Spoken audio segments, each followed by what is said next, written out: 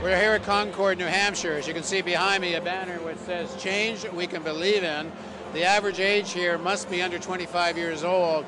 Clearly the Obama campaign is trying to make a statement here, and that statement is there's a movement happening. We want change in this country.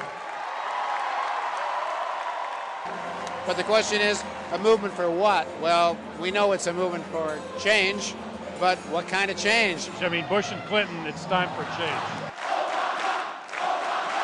And it represents change. What does that mean? Well, fundamentally, it means new ideas. It means responsiveness to a whole new set of trends. I mean, he's going to shake things up.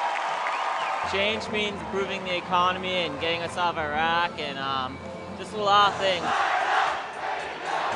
Obama, I mean, he comes from a completely different background. He's international, he's interracial, he is interparty, he represents everything that is America and that is the world, and that's what we need right now. I think that he's going to change the way that politics is delivered to the American people and the way that American people's voices are heard in politics, the way that America is seen in the international community, our relationships, everything.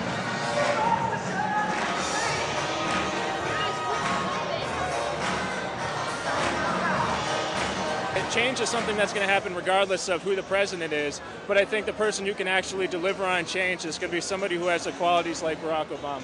What's change mean to you? In terms of fundamental change, do you think that's coming, or are you okay with incremental change? Well, you're going to have to define fundamental change for me. Well, for example, in terms of foreign policy, some of the other candidates have been suggested as much as closing down foreign bases, changing the whole approach to foreign policy. Sure. But we haven't heard that from Obama. I think fundamental change is going to be something we'll see in some areas. It's not going to be across the board, no matter what issue you're talking about. There's going to be incremental change as well in some places.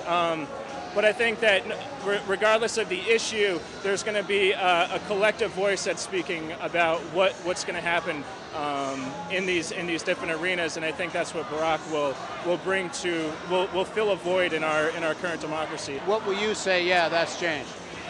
When I see change, I'll see change as soon as we have a dialogue in this country, and it's no longer about having one more Democrat or one more Republican in the Congress, but when we have people working together to solve our nation's problem, because I believe that there is a fierce urgency of now, and I really do believe that we need to, in these next 4 years, really recorrect the direction that we're going. I'll tell you something I'm concerned about, his candidacy. Sure. On the climate change crisis, most scientists are suggesting targets that I don't see how can be met with his climate change policy. Something more fundamental has to be proposed, and I haven't heard it. Does that concern you?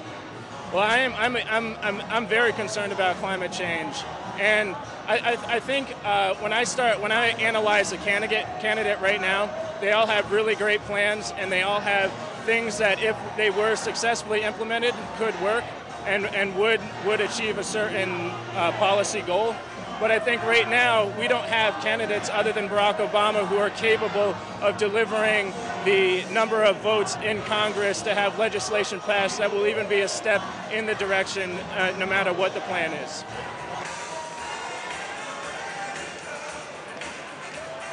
The American people are rising up, and we're going to bring about change in America.